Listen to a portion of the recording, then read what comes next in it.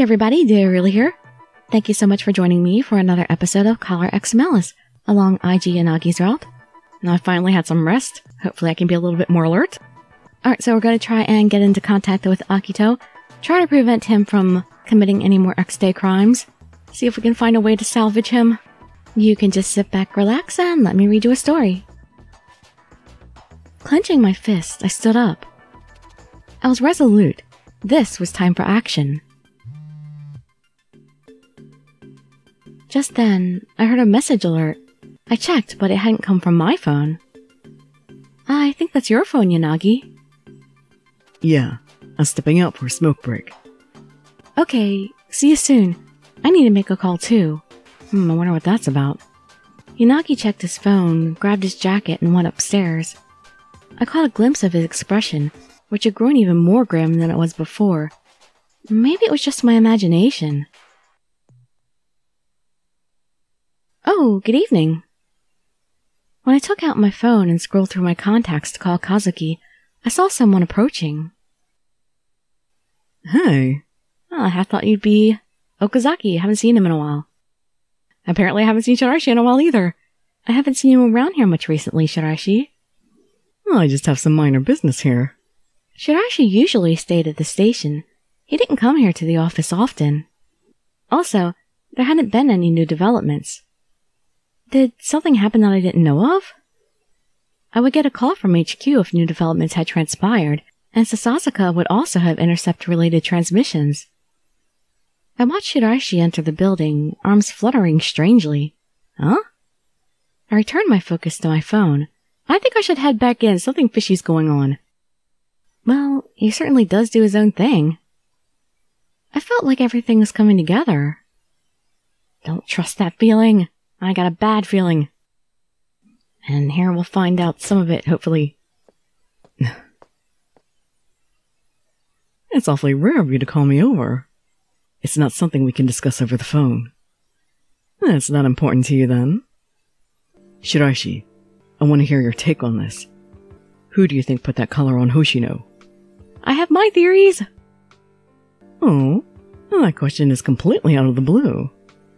Now is the time to ask. Hoshino is undoubtedly innocent. At the beginning, it was only natural to assume that she had a connection to Adonis, but those doubts no longer apply. She doesn't know anything. This isn't some kind of charade or ruse. I agree. She's not skilled enough to pull that deception off. So, if Hoshino is an innocent victim, we need to find the person that collared her. Hoshino's incident is an exception amongst all the other incidents. At least that's my assessment. They directly contacted us with a warning of her impending death. Additionally, we were provided with a way to save her life. On the condition that the police were not informed.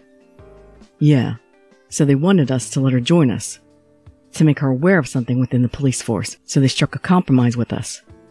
So why her? There has to be a very significant reason. It might even lead to the core of X-Day. Otherwise, they wouldn't have gone through so much trouble to execute something like this. The rank and file couldn't have done this. I don't think one of the memory-wiped pawns would have been tasked for this. So, it's probably one of the heads of Adonis, the driving force of Adonis. That's gotta be who put the collar on Hoshino. What's your hard evidence? My instincts. I figured you'd say that. But I know your instinct isn't simply conjecture. X-Day incidents have been treated as terrorist attacks because Adonis is organizing them. They're crimes with a larger purpose. Their leadership would not allow some underling to place a poisoned collar on a police officer in the name of their cause. In other words, Adonis's leadership decided to collar her. Or perhaps one leader decided it alone. Yeah, the voice from the collar also intimated that it represented the will of Adonis. So, if we discover who put the collar on her, it'll lead us straight to Adonis's heart. I doubt it'll be a simple matter, though. The reason for her collaring was vague. We have no idea what they meant by sympathizer. Still, I know you can narrow down the search. 2 years ago, Adonis was exposed thanks to your profiling work. That is what happened. After the assassination attempt on the PM? Yeah, that was it. Then, I have a hypothesis to offer. It's almost certain that someone related to the police is responsible for the collar. They'd have frequent contact with the victim while maintaining the guise of their normal relationship. For example, someone she depends on in the investigation. If they know her situation, it's likely she still interacts with them. Most importantly, she was targeted. And that means the person had to know her. That'll do it for advice. I see. Our theories basically align. Oh, and Shiraishi. Yeah? I have one last question for you. What? The day that Hoshino was ambushed, who delivered the letter from Adonis? I mean, the letter that was addressed to us. Who do you think planted it?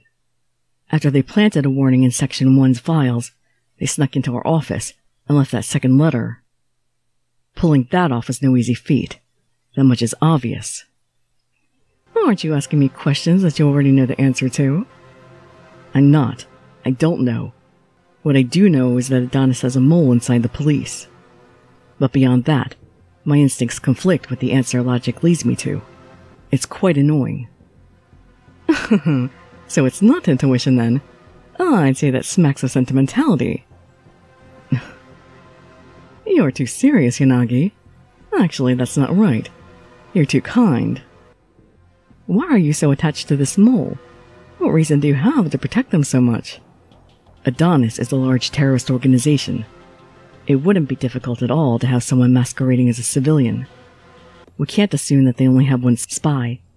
There's a chance that they have people lurking in the police force, but near us as well. In that scenario, they could have easily planted the letter in the office, and we'd have no idea who they were. Aren't you putting a little too much stock in your hypothesis? You know, Okazaki is always lurking around. He could have infiltrated the office. What do your instincts tell you about him? He's innocent. He only cares about his mission. Well, that's true. Then answer this. Neither of us appreciates it when other people pry into our affairs, but it annoys us for different reasons. You have a lot of empathy for other people. You can't let them get close.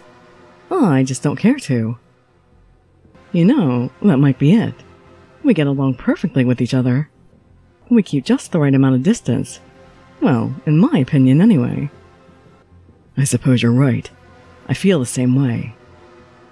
I must say this surprised me. Every day since she came here, I figured you were going to come ask me this. What took so long? Shiraishi. Instead, all this time you've been letting the most suspicious person do as he wishes. And his half-assed ruse isn't working anymore. Simple logic will provide your answer. You don't need a profiler to figure this out. He had access to Section 1's files, knew the timing of your group's operations, and stole into your locked office to leave the letter without a trace. There's only one person who could manage that. Kageyuki Shiraishi. Me. Don't you agree, Yanagi? Are you being serious right now? Your face says you don't want to believe it. So, what do your instincts say? Do you think I'd lie to you just to mess with you? No. Huh. Well, there you have it.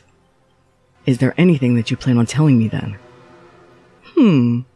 There isn't anything more I can tell you. I'm just a pawn as well. I think you might have a little bit more to tell. But what the hell was up with that conversation? What are they going to do now? I'm back. Huh? Was nobody here? When I returned from my phone call to Kazuki, only Enomoto and Sasazako were in the office. Yanagi hasn't returned yet. He said he was going to smoke, right? He sure takes a lot of smoke breaks on the roof, even though it's cold as hell outside. He's probably just being considerate. Smoking indoors will stink up the place. Well, he's a manly man. Those guys aren't affected at all by the cold. At least not in manga or anime or otome games. Yeah, it would stain the walls, too. Can you really notice something like that? Oh yeah, my grandfather was a chronic smoker, and the walls turned yellow in his house. Except for the spots where things were hanging on the wall, So when you took them down, you had like a white spot on the wall? Totally. It'll turn your walls a dingy brown. All the walls in here are white, so I guess that would definitely show up. Wait, what? Did I just imagine it? I thought I heard a voice that didn't belong. Not again. Wait, how'd you get in here? Through the door, like a normal person. And nobody noticed us? Don't just waltz in all nonchalant. Enough with the illegal trespassing already. Do you think our office is your break room or something? Okazaki, not denying that remark, made me wonder if he really did think of it that way. Aww. Then I remembered, Okazaki had done me a huge favor recently. Okazaki, thank you so much for your help earlier. You looked out for my brother. Oh yeah, did that turn out okay? Yeah, I really appreciated it. My brother and I had a good talk later. Yeah? That's great to hear. He hadn't pried into the affair any further. Maybe he had decided that Kazuki had nothing to do with X Day. Oh, you're very wrong about that. He's surrounded by X Day on all sides. Eh? Oh, here comes Yanagi. Sorry to intrude. Are you running away from Yanagi? What are you doing here, Okazaki? I'm passing through? As always, Yanagi sighed in exasperation as soon as he laid eyes on Okazaki. I was expecting someone to chase him out, but maybe they knew it was a futile endeavor. Have his intrusions become normalized to them? Hoshino, did you make the call? Yes. Yanagi addressed me. He was probably being non-specific since Okazaki was in the room. I'm still waiting for him to get back to me, so I'll let you know when it's set up. Alright. Well, then again, I made the call outside, so Okazaki probably heard it, right? Then, I think I'll call it a day. I'd only given the minimal level of detail. I waited for Akito's response. I had work tomorrow, so I wanted to get home. A hot bath and some sleep sounded nice. I'll take you home. What? My plans for the evening so thoroughly dashed to pieces, I uttered a startled noise. This again? It's gonna be tough and try to throw him off now. Well? Just let him. Huh? What? You wanted to play that game, and Yanagi's not playing into it? I think he's a little busy right now. I think he's got something to deal with. I didn't expect Yanagi to just give up and let him have his way. Are you serious, Yanagi? I understand Hoshino being surprised, but why are you surprised? 'Cause you never say yes? I mean, are you sure? What if I was just waiting for my opportunity to make a move? Don't even say something like that out loud. You know trying that would just end up getting you hurt, so I know you won't. You're weird today, Yanagi. Yanagi had been very cautious toward Okazaki so far, so this struck me as odd. What had happened to cause this sudden change of heart? Or perhaps... Is this my fault? Ever since yesterday, it felt like Yanagi had grown somewhat cold toward me. I really did pry into his personal life quite a bit. That was the only reason I could think of, and realizing that depressed me.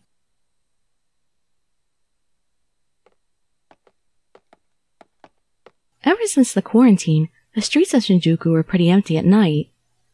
Even now, the only people on this road were Okazaki and me. Unless we stop the incidents from occurring and get ahead of Adonis, all our work is for naught. I should review all our basic info on Adonis. Oh, I get a quiz, right? According to the files Yanagi gave me, Adonis was thought to be a rather large group. The location of its headquarters was unknown. However, since they had continued to operate after Shinjuku's quarantine, their members must have been hiding in this district. Additionally, 2 years ago, Adonis had been exposed and dismantled. Its parent organization was fanatical and declared a national revolution as its goal. Adonis had only re-emerged recently. Some believed that this was a new group, but it was likely that the Adonis that was dismantled 2 years ago was just a decoy organization. For what point? And there was one more thing. Apparently, Sasazaka had recently obtained this top-secret intel from the police database. 2 years ago, when Adonis was exposed after the assassination attempt on the Prime Minister, there had been an Adonis mole within the police. That mole was an SP officer. Do we know who that was, specifically? Something bothering you, Ichika? Oh, he had just been making small talk while I was thinking, but I jumped a little as he voiced exactly what I'd been thinking. That something was bothering me? Am I really that absent-minded? However, this could be just the opportunity I was waiting for. Well, Okazaki, how much do you know about the assassination attempt on the Prime Minister years ago? Okazaki was an SP officer. He might have at least heard some rumors. I could try to probe for information. I'm familiar with that incident. I was involved after all. Okazaki nodded. His usual smile had disappeared. He was involved? I didn't know that. As part of the SP? Yep. As you might expect, veteran officers were assigned to the Prime Minister's detail. My post was at the PM's official residence, along with my comrades. Okazaki's voice was quiet. I could tell that it was tinged with sorrow. Should I have asked? The intel that Sasazaka acquired had been classified as top secret within the force. If Okazaki started wondering how I knew that information, it would be problematic. Though, I don't think he'd suddenly suspect me. I had a valid pretense to keep prying. This was the moment to be bold. I heard a rumor that there was a traitor within the SP during that incident.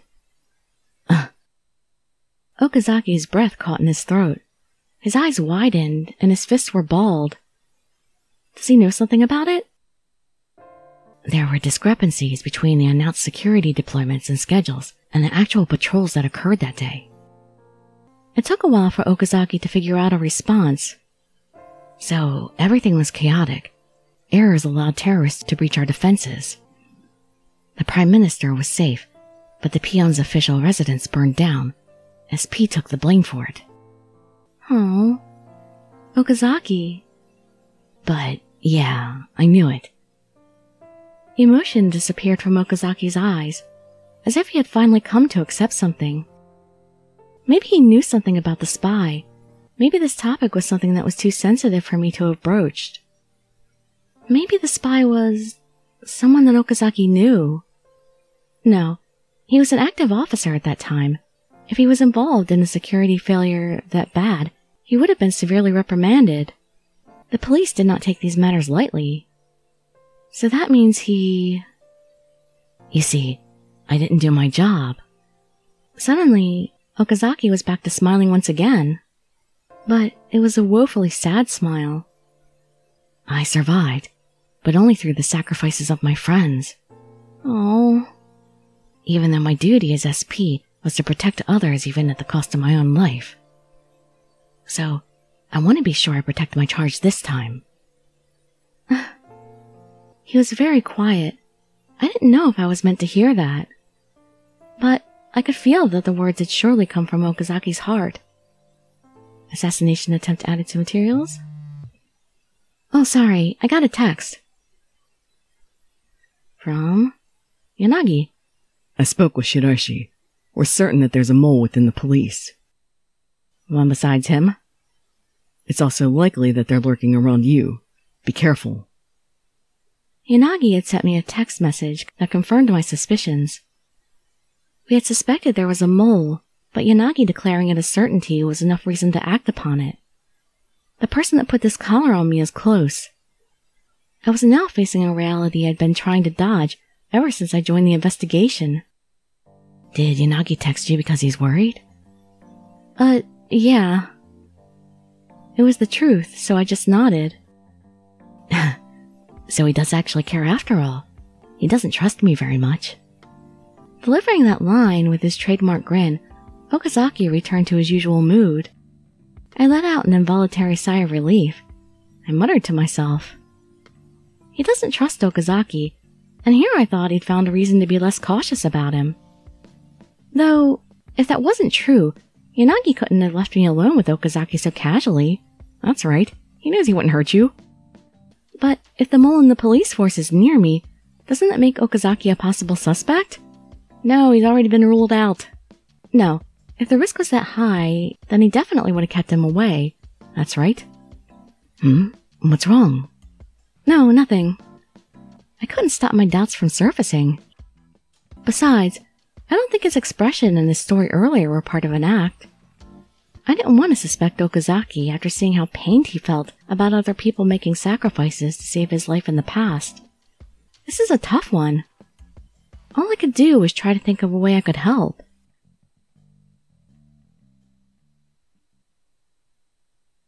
I guess this is an Adonis scene? Yes, I'm alone. There's no one nearby who could overhear us. So, it's my turn next. Do I really have to do this? I understand. There's no turning back now, but... I've been looking out recently. Yes, several of us have been captured. As soon as I make a move, they'll catch me too. Even though you know that, you still want me to do that? You've granted me my wish. I'm grateful to you for what you've done. But I've already paid my dues. I've stuck to my end of the bargain. And yet you still want... No, I'm not trying to run at all. I know what needs to be done. I know that it'd be pointless to stop now. A kindred spirit? Sure I am. You just plan to dispose of me anyway. A call from Kazuki. Akito, are you okay? Yeah. My sister said she wants to thank you for looking out for me. Huh? Did I do that? Yeah, like, when you go to practice with the band, you let me crash at your place. Oh, yeah. I guess that's right. When you're free, come over to my place. She said you'll be our guest. Her cooking isn't so bad. I think it's pretty good, actually. So, let me know when you're free. Okay. Hey, Kazuki, do you think I can meet with your sister alone? Huh? Just the two of you? Since when were you two close? Well, I'm kind of nervous, but you said your sister's a cop, right? I think I need some advice from her. Oh. Is that okay with you? It looks like you two made up, so I was really hoping to ask for this favor. If you're okay with that, it's fine by me. I don't think she'll be of much help. Hey! Don't think much of your sister. She actually might be the best person to talk to of all. Yeah? Alright then. Give me your sister's number. I'll let her know the time myself. Wow, that was convenient timing. I'm sorry for lying to you, Kazuki. I don't want to get you involved. I've been flagged. That's obviously why Ichika suddenly wants to talk to me. I always thought I wanted to make them taste the same pain. I thought that I'd have no regrets, no matter the cost. I made up my mind back then. But I'm going to inflict the same fear that Kanade felt onto someone else. It might even be worse. Is this what I really wanted? Will this really help me atone? I'm scared. I don't want to do this anymore.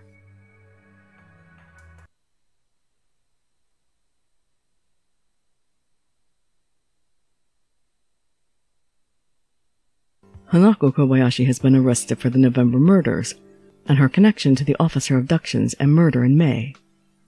However, her capture hasn't led to any noteworthy results. We're continuing to investigate the past cases, but no progress to speak of has been made yet. We'd like to at least grab Adonis by the tail, but... We managed to uncover a connection between the December incidents and past incidents quickly this time. SRCPO. Yes, sir. Yes, sir. We saw when Moriyoko called upon us. Others in the room turned toward us, and the room's hostile tension intensified. You've been tasked with supporting the June investigation. Have you made any progress? No, I'm afraid we still have no actionable leads. Who invited these amateurs? Shh, they can hear you. What should I do? Should I bring up Akito here? I don't think so. Since he had specifically called out SRCPO for information about June, there was no doubt that HQ also had their eye on Akito. Oh boy, I have to mention him. Yeah, I mean, if they're already looking into him, it's not like we're pointing the finger. I shouldn't withhold information from them. They'd know once they read the file anyway. Everyone here was a veteran investigator. Still, I thought it best to avoid calling attention to Akito by name. I wouldn't call it progress, but I thought it might be a good idea to re-interview people who had alibis at the time of the incident. The related people list for June is quite large. That's true. The other investigators are already doing that. It may be difficult to deal with this large a pool, but we've managed to trim the number considerably. If these are proxy killings, their alibis are going to hold up. We're not likely to find hard evidence. We'll have to wring an admission from them. I want all personnel on this. Yes, sir. Understood. Then, let's continue. Regarding September. I don't think my suggestion did any good. I think I should have been a little bit more specific. Phew. Not much progress to speak of at the meeting. Yeah, like the commissioner mentioned, it's kind of stalled out. So long as a new homicide doesn't happen. True. I'm trying to prevent it. Oh yeah, Hoshino. Make sure you take your break while you can. Yes, thank you, sir. Following Mochida's post-meeting suggestion, I opened my lunchbox at my desk. I ate while flipping through some files. This was how I'd spent all my lunch breaks lately. Gotta do what you gotta do. A text? Huh? It's from Akito. He must have gotten my number from Kazuki. But why is he contacting me directly? 'Cause he ain't no fool. Sorry to trouble you out of the blue. You must be at work. But do you have a moment to talk? It's quite all right. I'm the one who said I wanted to talk to you. I'm on break now. I can spare a few minutes. Thanks. Can we meet at the park near the police station? I'm in the area now. Okay, I'll head over. Give me a minute. Got it. I checked the reply and put my phone away. I was suddenly anxious. I put away my half-eaten lunch and stood up from my desk. Mochida, I'm going out for a bit. I'll be back when my break is over. Alright, see ya. Oh, that was good timing. To call me right when I was on break. Akito! Hello. Akito was already at the park when I arrived. When I called his name, he stood up from the bench and bowed toward me. Hi, I'm sorry to keep you waiting. Please, don't be. I'm the one that called you away from your work. I'm the one that's sorry. It's alright, have a seat. Okay. We sat down on the bench together. First off, I needed to properly express my gratitude to Akito. It wasn't just an act to me. I want to truly thank you for always looking out for Kazuki. I hope it wasn't a bother to let him stay. Not at all.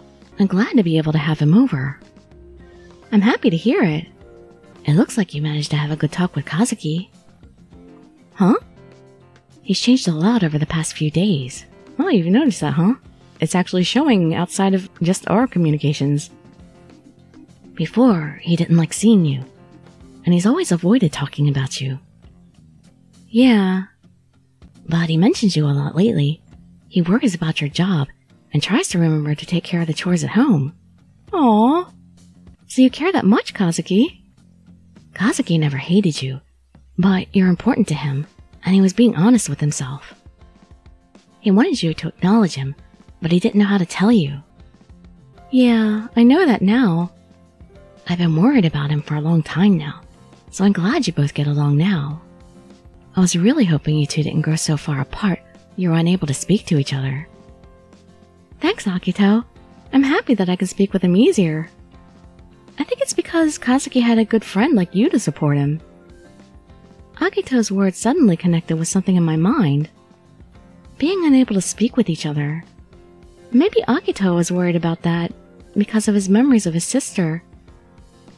Him worrying about my relationship with my brother would only make more sense. Is that all? Huh? Did you really skip out on work just to thank me for helping Kazuki? I could see from the look on Akito's face that he had come here today because he had prepared himself for this meeting. He obviously knew that I suspected him. I need to tread carefully. We're gonna ask him about Kazuki. Let's skirt the issue first. Let's not dive right into it. He is just a kid. Let's ease him into it. Actually, it's a little embarrassing to ask about this again, but I wanted you to tell me about Kazuki. Huh? I know that Kazuki likes music and plays in a band now, but I still want to know more about him. I want to know what Kazuki's like when he hangs out with you. I was trying to lower Akito's guard. Okay, there we go. Now we get her strategy. But I did actually want to know this. What kind of friends did Kazuki have? I needed to verify this first. Kazuki tries really hard. Akito was surprised by my question, but he immediately answered with a smile. He's putting his heart into his music. He's got some skill and he works hard. Even professionals have complimented him. It isn't just a hobby for him. He's trying to put his life into his music. Please support him. Okay. I think he'll get mad if I go to a concert, though. Do you play in a band too? My hobby is composing music. Oh, that's why you hang around with them, huh? Composition? That's impressive. Oh, I'm just an amateur. It's really just a hobby to me. Have you ever thought about submitting your compositions to a band? Yeah, but only indie groups for now. But Mr. Ishiki took an interest in my work and lets me use a studio to compose and record. Wow, you're more into this than I imagined. You're basically pro level if you're in a studio. Yeah, when I get really caught up in my work, I could stay in there for a whole week. By the way, that was the case back in June too. Huh? I'm on the studio surveillance cameras, and the staff all knew I was there too. The police too, of course. Ichika, do you suspect me for the thing in June? He cut straight to the point. Getting around my work? Oh, I have to say yes. Yeah, to be quite honest, I do. They suspect you at the police station too. So, I wanted to talk to you first. There's still time if you... It's too late. I decided that I couldn't lie to Akito. When I gave it to him straight, it seemed to pain him. Too little, too late. I can't go back anymore. My sins are too heavy to atone for. Akito... You can't stop me either. It won't make any difference to Adonis. Akito now basically completely admitted to his involvement. I had to tell him to give himself up. Akito, if you think you've done something wrong, then I beg you, turn yourself in. Your sentence will be lighter if you do. I can assure you of that. Akito had gone silent. His expression was pained. Sorry, Akito. Huh? I can't say I understand the pain that you must be feeling.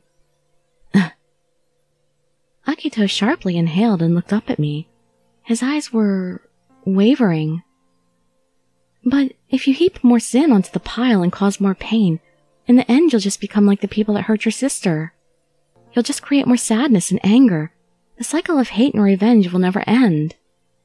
I know that. I've known for a long time. Then why do you look like you're suffering so much? If you don't mind me saying, you look like you're blaming yourself, Akito. Do you really think that your sister would have wanted you to take revenge like this? To be honest, I don't think of my sister all that often. Huh? You didn't listen to Kazuki, and you didn't really make an effort to understand him. When I said that I was pulling for the two of you to make up, I thought that you were powerless like me, and you'd lose what was important to you one day. I thought your job as a cop was just a title. I won't deny that. But I was just projecting.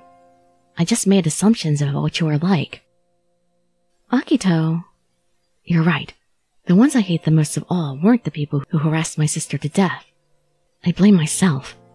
I couldn't protect my sister. More than anyone else, I can't forgive myself for being unable to stand up for her.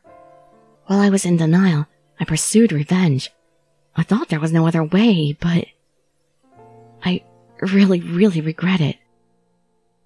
Akito, there's still time. It's impossible. I can't undo what I've done. There's no way to take back my sins.